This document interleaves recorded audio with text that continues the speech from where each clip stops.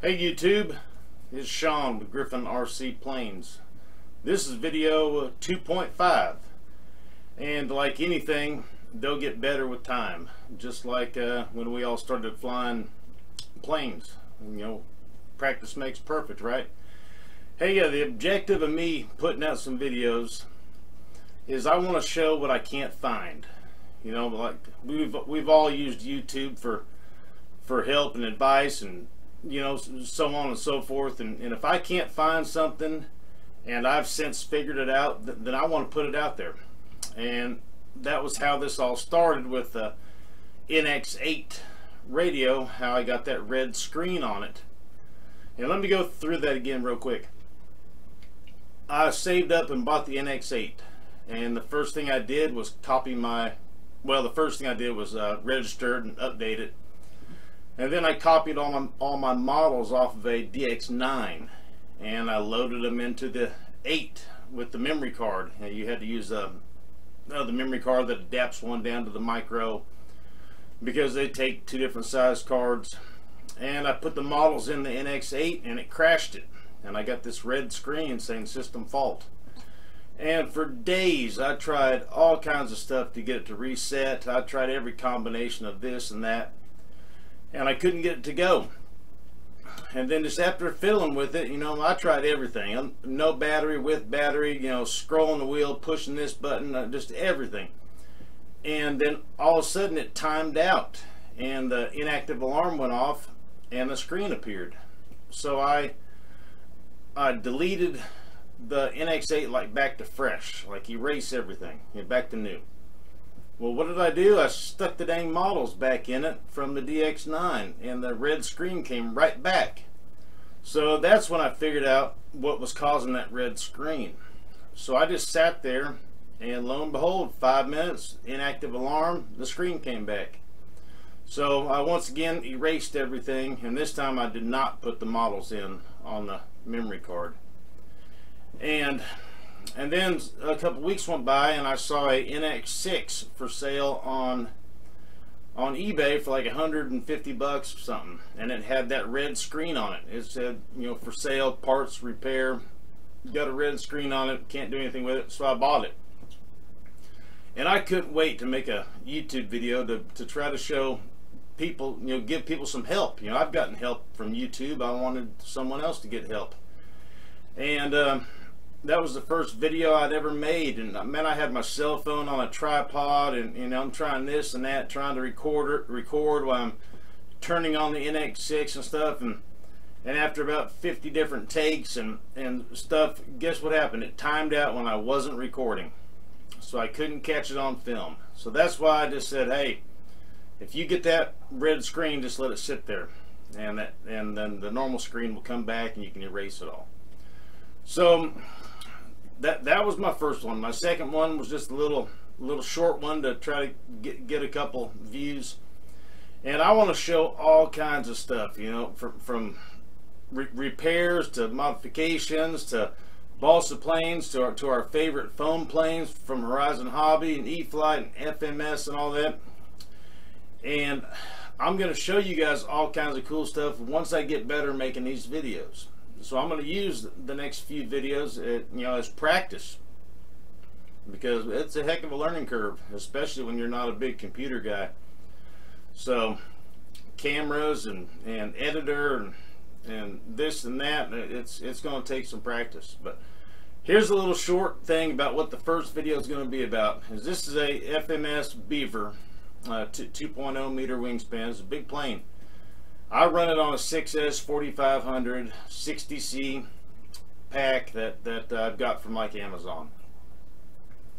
But I've done some modifications. I've gotten rid of the multi servo connector, you know, the board that comes inside of it that has the leads going up to the wings, where you can use the quick connect.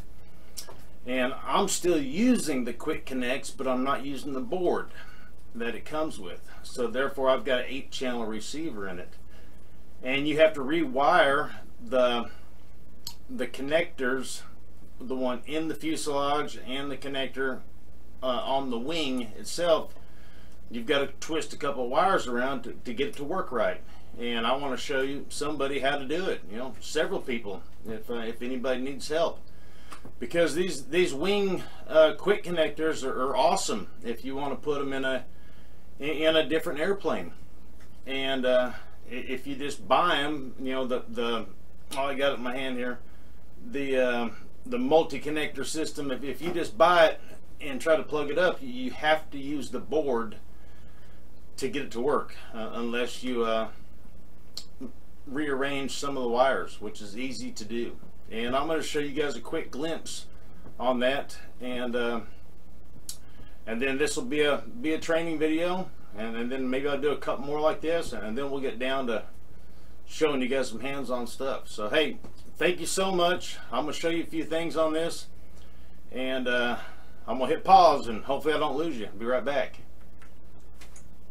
Alright guys, we're back. This is my FMS Beaver, and I want to show you guys how to do away with the wing multi-connector system. They call it the multi-connector system, FMS. It's got a part number of right here.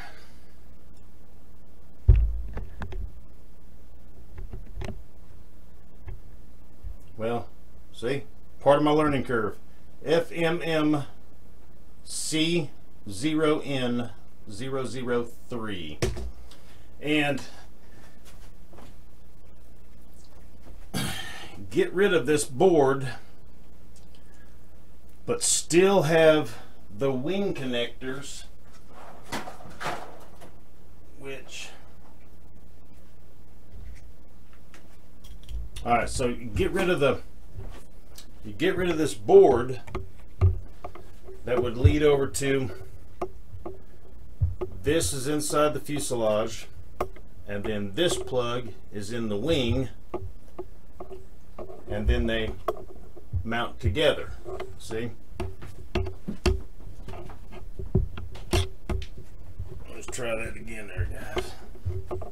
There we go. So that thing's in the wing there. And here's how I did it. And we're going to go into great detail once I get this learning curve down a little bit. So you can see that the board is gone, and I've got a 8-channel receiver with a safe in it, and it leads up to, I still have the multi-connector. I still got all that going on. See, I got to figure out the lighting, guys. So all that. There we go. So the factory board is gone, and then I've got servo leads. You probably can't see right there, that's running up to just on the other side of this for the wing. So like I said, let me get some more practice under my belt doing these videos, and then let's do some builds and some modifications, and let's help. Okay, all right, 2.5 in the books. Thank you guys so much.